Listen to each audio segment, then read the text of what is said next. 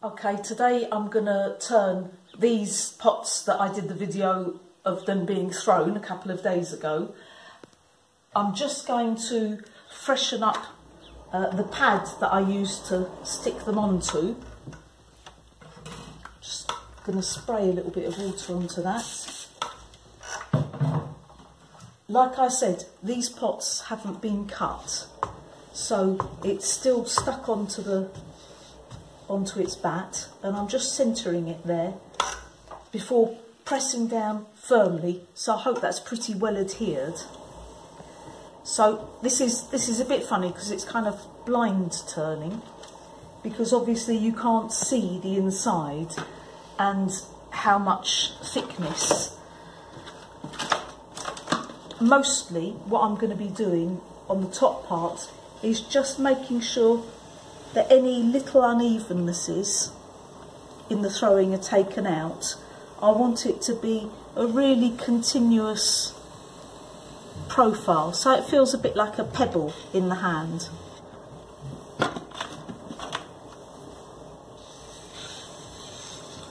This is done actually as much by feel again as by sight, because all the kind of striations that the tools leave are kind of quite misleading. So it's better just to rely on what your fingertips are telling you. And then, because that raises it, the grain a little bit makes it a wee bit rough, I'm just giving it a little smooth over with a rubber kidney. That's quite nice.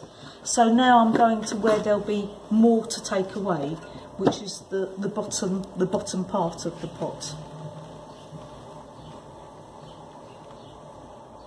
So here it's right down, we're narrowing the foot ring, well it's not the base because it hasn't actually got a foot ring.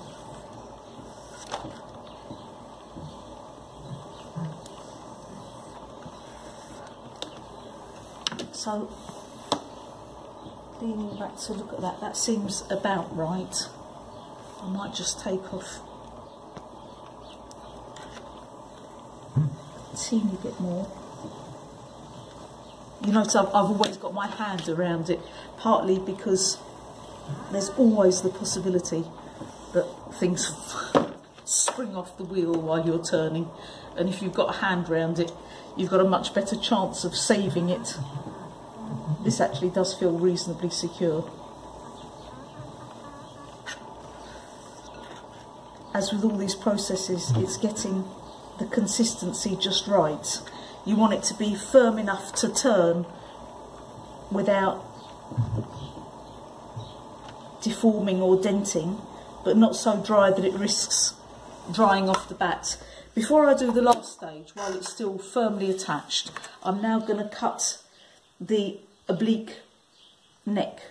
So using just a little bit of a surfhorn blade, I'm just going to grate it.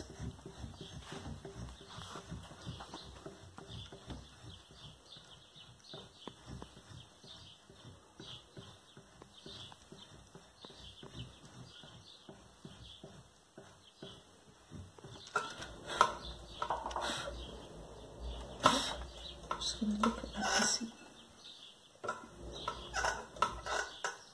Right, that is pretty even. Having done that now, I'm going to soften that with a wet natural sponge and just use the back of my thumbnail there.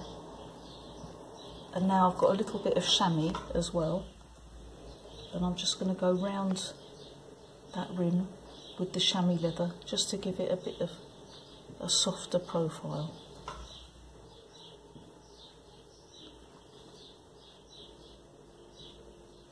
And that's it. Now I'm just going to finish off, just check that profile a last time. I can feel just a few little ridges there. I'm just going to smooth those out.